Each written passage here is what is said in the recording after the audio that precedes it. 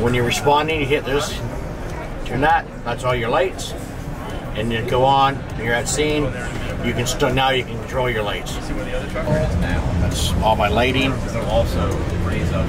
Go to here, it tells me what my levels are, and now if I'm running pressure, I get my pressure up to water, tells me my water supply, what I got left.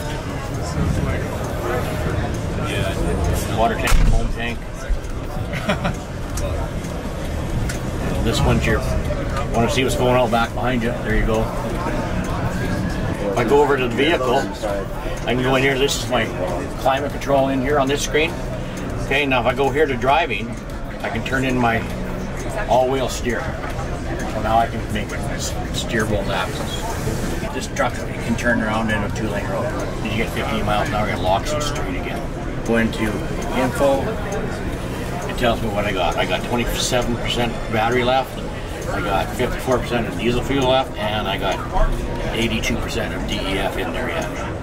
The regenerative braking on this thing, the electrical engines, the electrical motors, and we got regenerative braking, right? So what happens when you let the brake off, it's better than any Jake brake I've ever driven.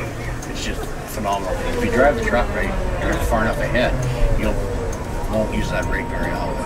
Unless you battery drop, someone cuts you off or something like that. That's the good part. So you get to do all that. And it's just nice. Plus it's putting power back in the battery. Drivability and maneuverability is awesome. Acceleration, insane. You got your 2 speeds, neutral, you got your drive, then you got turbo mode. Turbo mode is for when you're going up a hill. Like a big one, like straight. These guys in Hollywood Hills, they use it a couple times. They've never run out of power in this truck.